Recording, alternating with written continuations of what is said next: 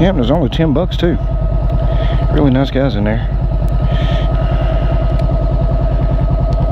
So I have,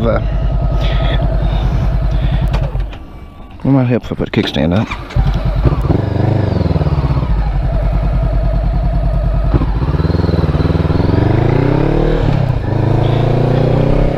I'm gonna leave the helmet open for a few minutes because it is hot.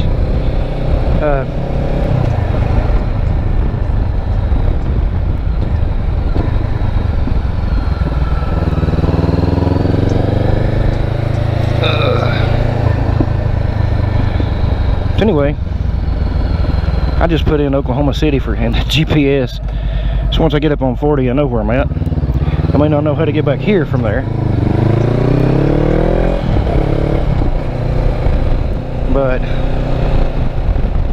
there was no welcome to Oklahoma sign other than the Choctaw Nation sign that I got, which I like. But to get me a welcome to Arkansas sign picture, I have to go out of Arkansas to get it. Might as well get me a welcome to Oklahoma picture too. I think the speed limit is 35 still.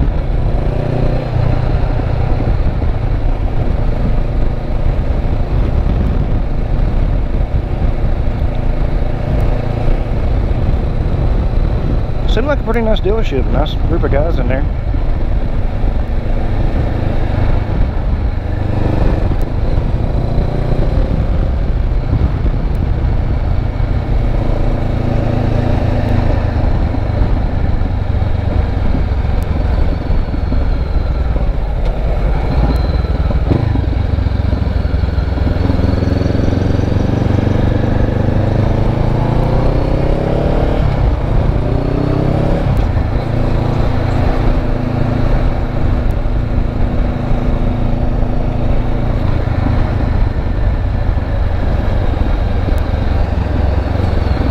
This is my turn.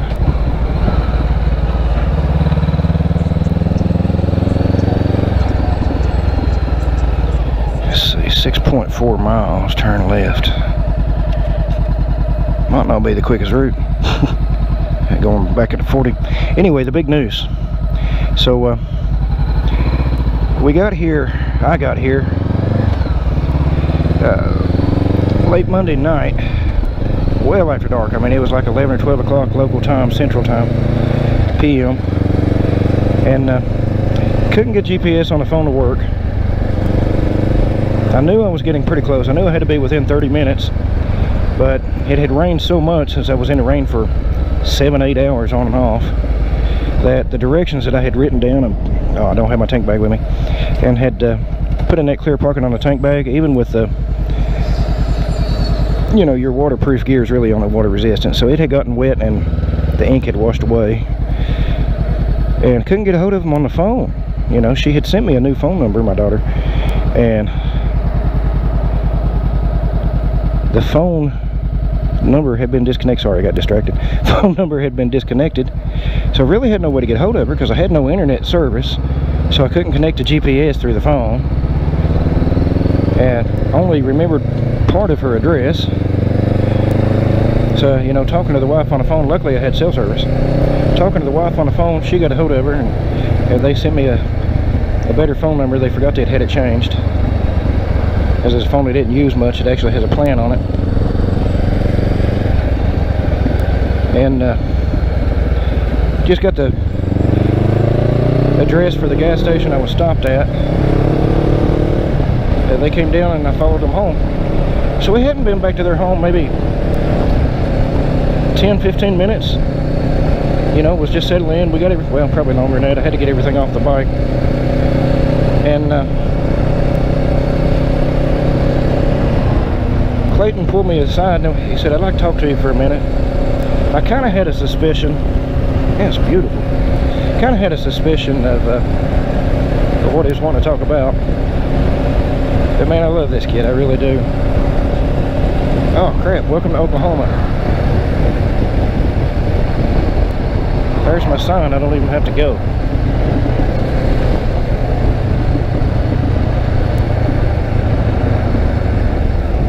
Sweet.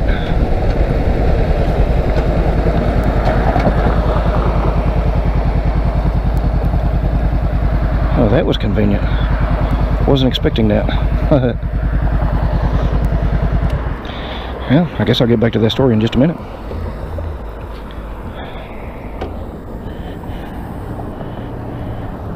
Get my picture here.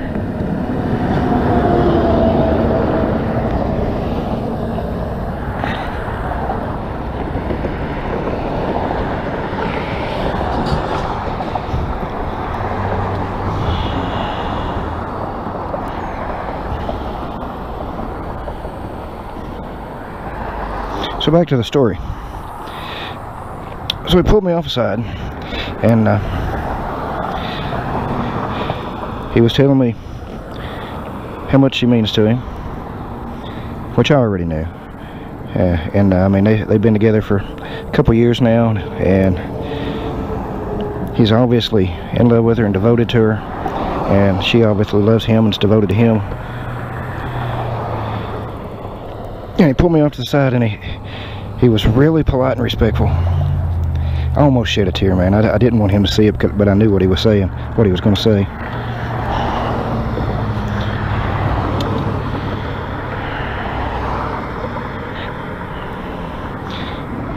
Let's go ahead and get this set back up. I'm sorry.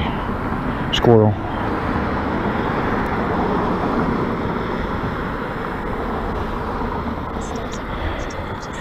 And you know, he had worked out this perfect little speech that he wanted to ask for my permission, my formal permission, to marry my oldest child.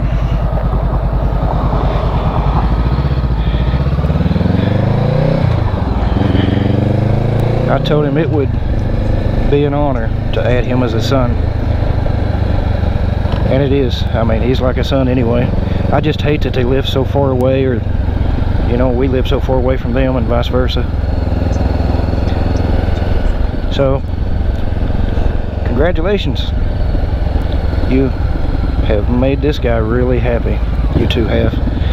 And Skylar Wren, you have made your mama very happy and very proud of you as well. Okay, now we need some grandbabies, so get to work.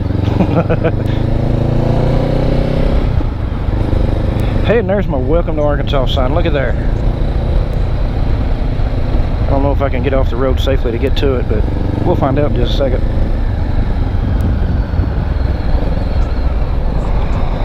Yeah, boy.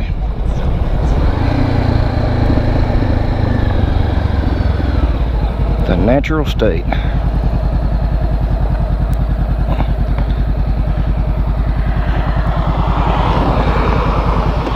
Sorry, this video is going to turn into be longer than I was expecting.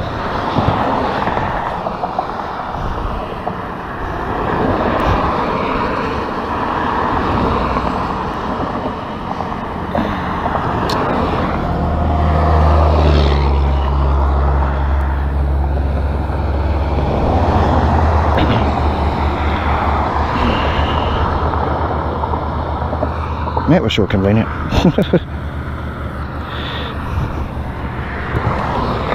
Oop, slippery. Let's get this plugged into some power too. It's using a GPS drains the juice fast.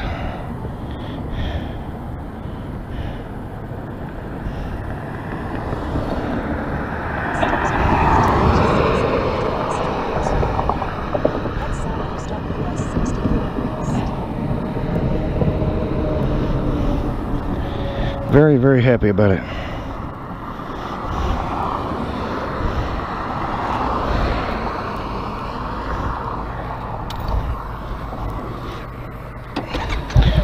And Arkansas is just too convenient. The signs are right here. No traffic to have to wait for.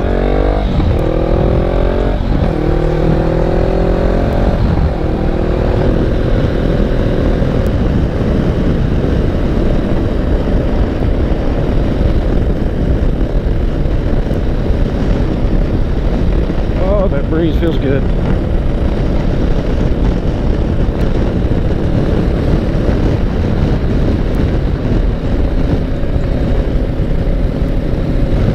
So anyway, today while they're asleep, Arkansas state line, while they're asleep, There's a few places I want to go out and explore a little. I don't guess I'm going to fool with changing the oil here. I'll just do it when I get home. Population 86,209. Fort Smith welcomes you. Well, so far I have felt welcome. I mean, everybody I've talked to one time I've been here been really nice. Had a shocking experience in Louisiana. Pretty sure it's not the entire state, since everybody else I met was nice.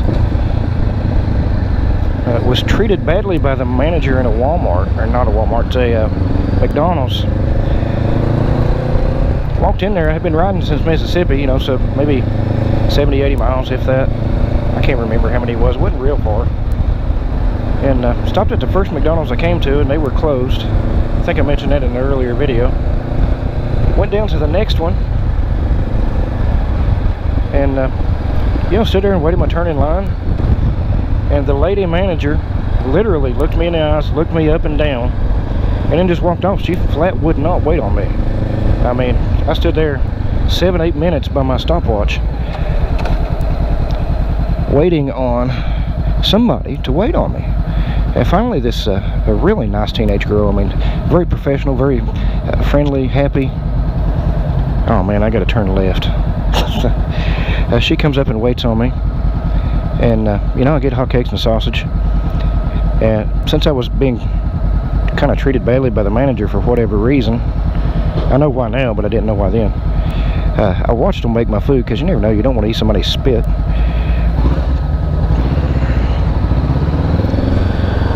People. I'm from Tennessee, people. I didn't know any better.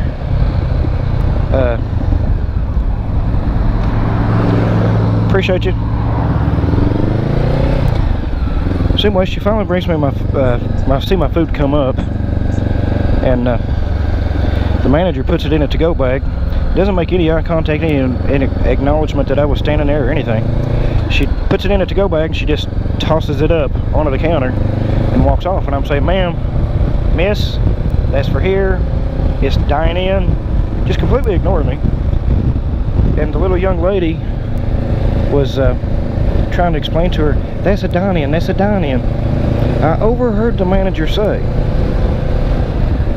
we don't need no racist white biker people up in here eating. You know, I was completely shocked. So apparently racism is alive and well in that part of Louisiana, and the McDonald's anyway. Obviously it ain't the whole state. The young lady was apologized to me. You know, I was a little shocked, yeah, but I actually found it amusing, because, you know, I'm obviously not a racist. But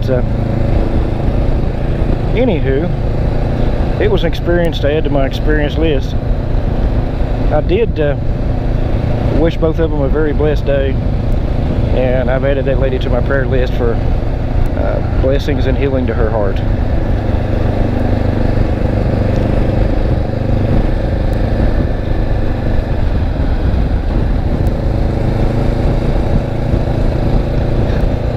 Moving on.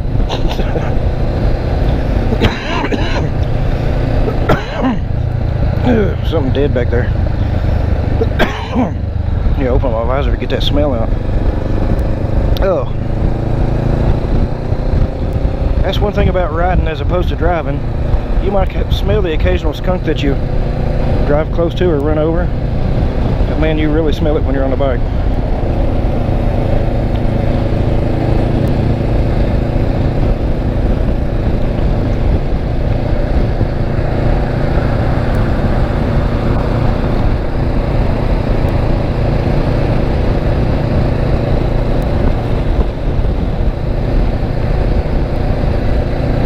Super taco.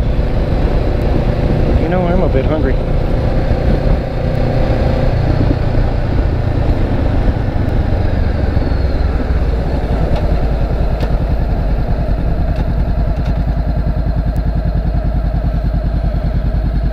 So I guess what I want to do is anytime I go somewhere.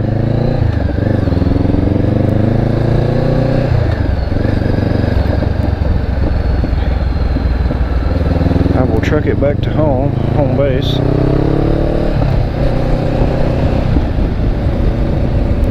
And then go back out from there.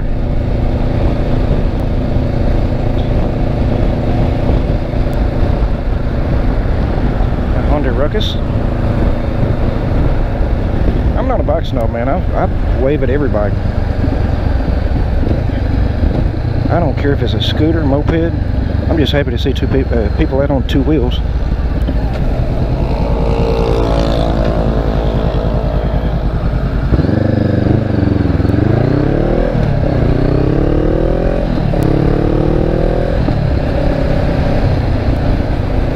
Need to find me a gas station.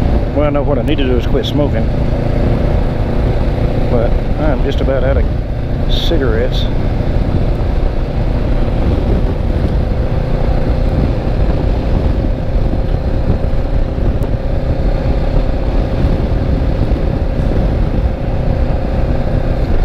Man, I am so happy that I got to make this trip. I mean, so happy that I got to come down and see her, see him.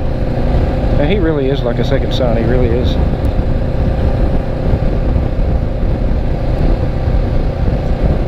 I feel so very blessed, one, to have made it down here safely, especially in all the storms that I had to go through, but two, just to be able to make the trip. I am so very grateful.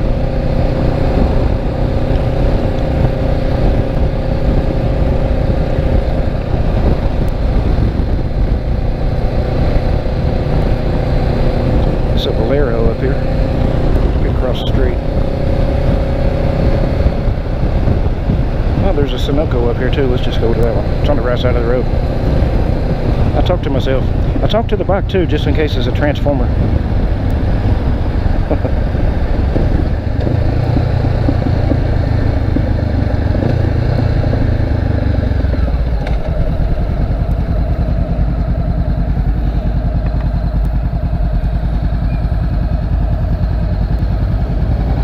I'm not in any hurry, my friend.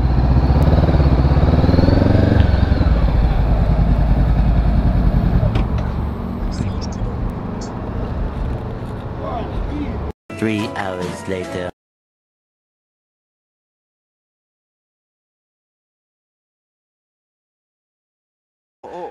Mama said that. My mama said that. My mama said that. My mama said that. She's gonna my say mama yes. said that.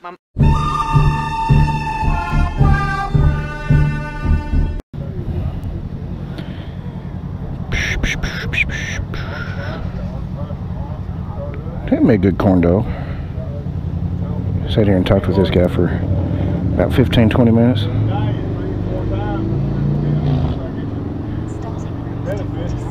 I enjoyed the visit.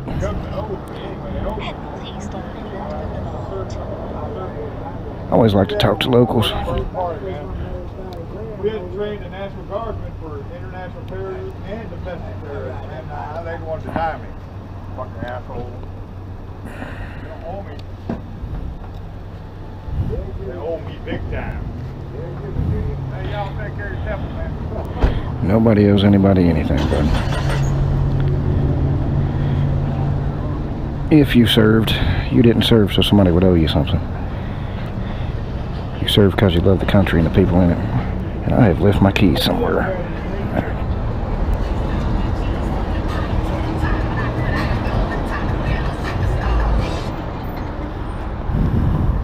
Oh, this pocket.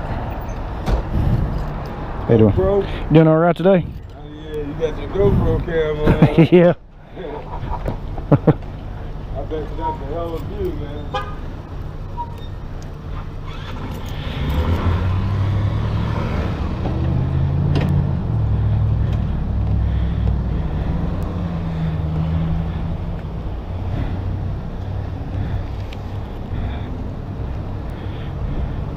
We'll see you later.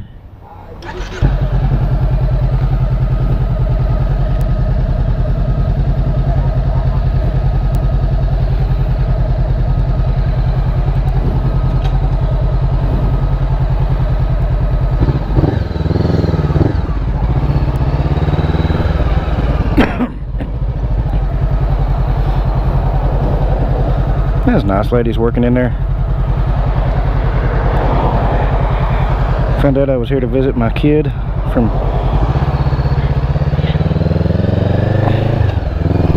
all the way out in Bristol. Would not let me pay for my corn dog.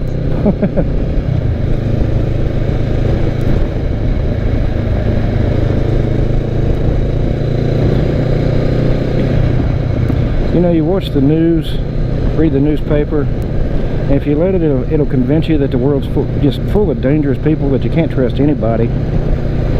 As soon as you turn your back, somebody's going to kill you and rob you, and worse. But there's some really nice people in this world.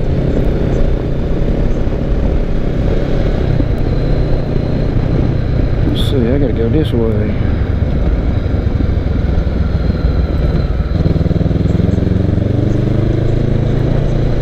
Oh, I know where I'm at.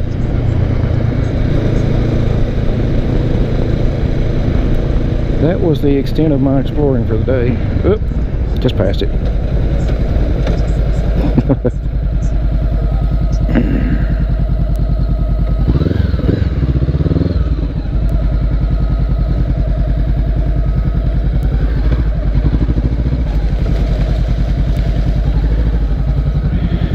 Yeah, the house needs a little bit of work. It's a rental.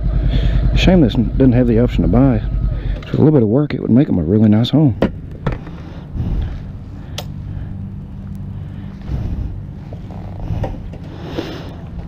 Well, I might try to make a little video of everybody sitting around and talking, enjoying herself with a nice visit.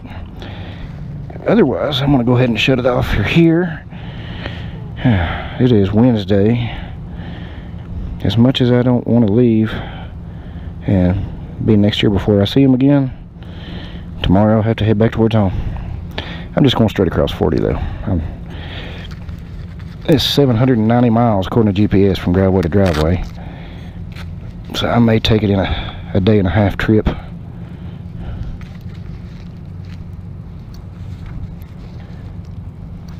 Precampsites.net showed me some camping about the midway point. Well, anyway, peace out.